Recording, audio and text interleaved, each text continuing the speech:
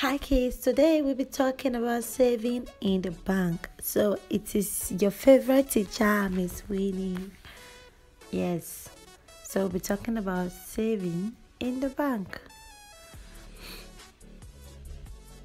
At the end of this topic, you'll be able to define a bank, to list the functions of a bank. So I'll be expecting you to define a bank for me and then list two functions of a bank. What does a bank do?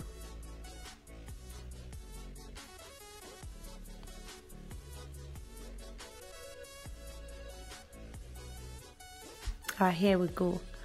A bank is a financial institution where people can save or borrow money. So you can either save or borrow money there. Remember, we are treating money in our mathematics. So a bank is where we borrow money or we save it. Functions of a bank. So let's look at the functions of a bank. First, the bank collects deposits from people. So they collect money in form of deposits from people. The bank gives loans to business, community, and individuals.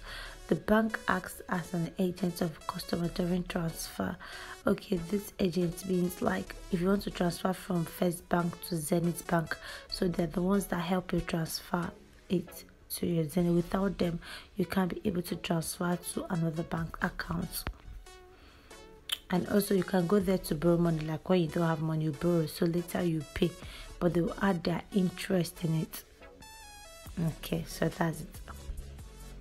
4. The bank provides a place for the safe custody of valuable documents, good ornamentals, and other valuables. So the bank collects salary, pension, dividend, and such other periodic collection on behalf of their customers. So if someone wants to pay you money or pay your salary, it's through your bank. So your bank helps you to collect the money from the people, and then when you are ready you can go and withdraw it. And also it provides a safe place that you can keep good documents and ornamentals and valuables.